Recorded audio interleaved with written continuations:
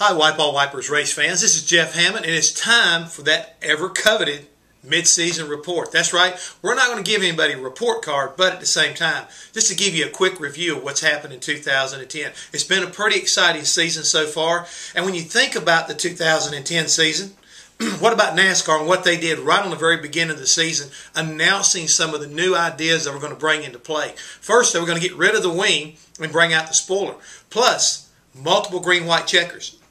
Not just one, but multiple, up to 3 times to get the race finished. And the number one thing so far in 2010 is boys have at it.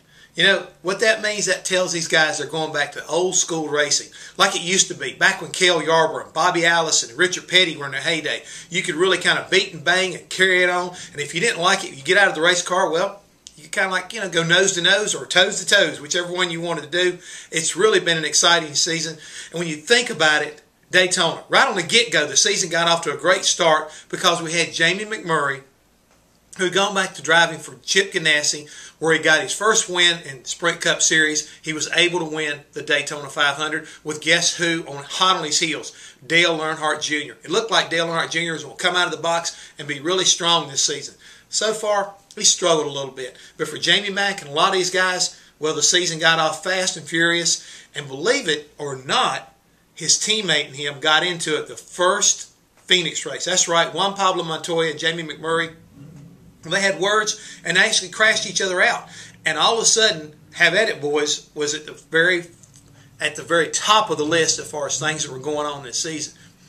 Shortly after that, you got Jimmy Johnson and Jeff Gordon. That's right, 2 four-timers going at it, and their teammates. They were having words.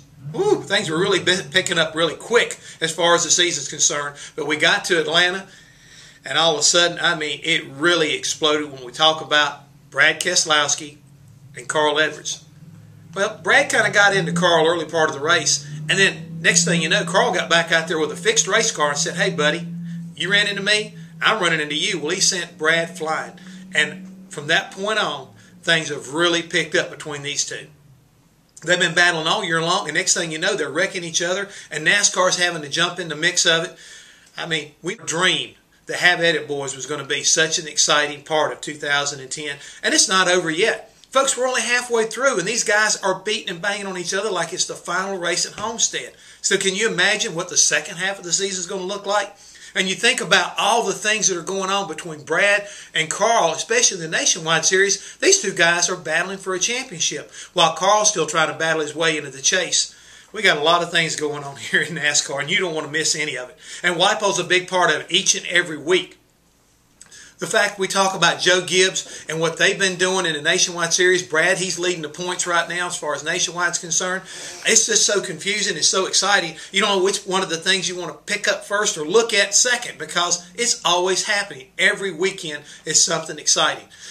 I mentioned the WYPALL Wipers Crew Chief of the Race Award I'm a part of. You think about Todd Berrier, Frankie Kirk, they're part of the panel. We've had our hands full this year because we've had a lot of great and exciting finishes and some great calls by a lot of different crew chiefs that have given their team a win.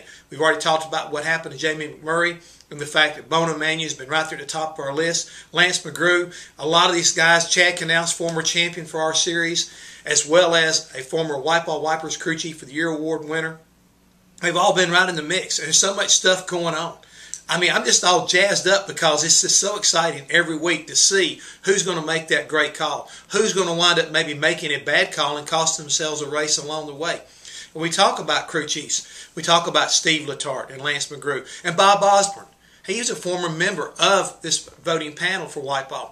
All these guys are trying to get to victory lane, and a lot of times crew chiefs are the first guys to go when things are not working out right. I'll give you a good example. Matt Kenseth had a very successful 2009 season, winning the Daytona 500 as well as the second race of the season, and him and Drew Blickensderfer were doing really well. Well, after one race, they moved him out and brought Todd Parrott in. Todd was going along. Car was in the top 12 as far as the chase was concerned, but the magic they were looking for wasn't there. And once again, Jack Roush, Matt Kenseth, they made another change and brought in veteran Jimmy Finnick to try to get this 17 car going along. So for crew chiefs, you know, it can be a very, very dangerous position if you're not winning and you're not putting up top 10s like you need to.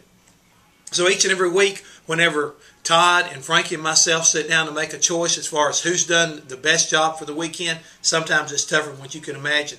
And a lot of times you may be voting for a guy who may win one week and be out of the job the next. So you got to keep up with that. Go to WYPALL.com and see what's going on in the Crew Chief's Corner each and every week. Don't miss it. We've been talking about racing so much, I just about forgot to tell you the biggest part about WYPALL and what's been going on this year.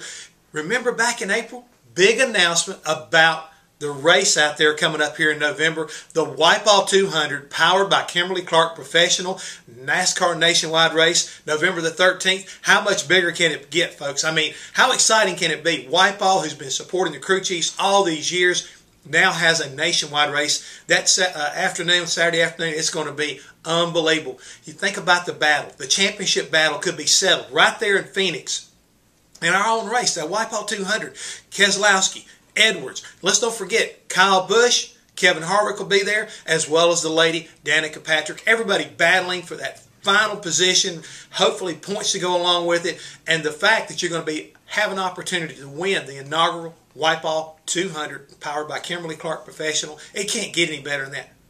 Oh, yes, it can. I just now remembered you can also go to WYPALL on the Facebook site now, facebook.com/WYPALL Wipers, and you can learn how to win, that's right, win a trip, all expense trip to Phoenix to be a part of all this. Can you imagine that? Get a chance to see the race, get it paid for, and be a part of history. It's all going to be something special. Also, I don't want to forget this, the most important part, we're going to be introducing a new product out there. That's right, the WYPALL X90. I mean, you talking about something that's cool, folks. I mean, this right here is a super cool product.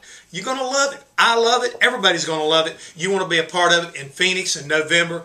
Like I say, go to Facebook // that is, WYPALL Wipers, and get an opportunity to learn more about that. And if you want to know about what's going on with WYPALL, go to WYPALL.com also.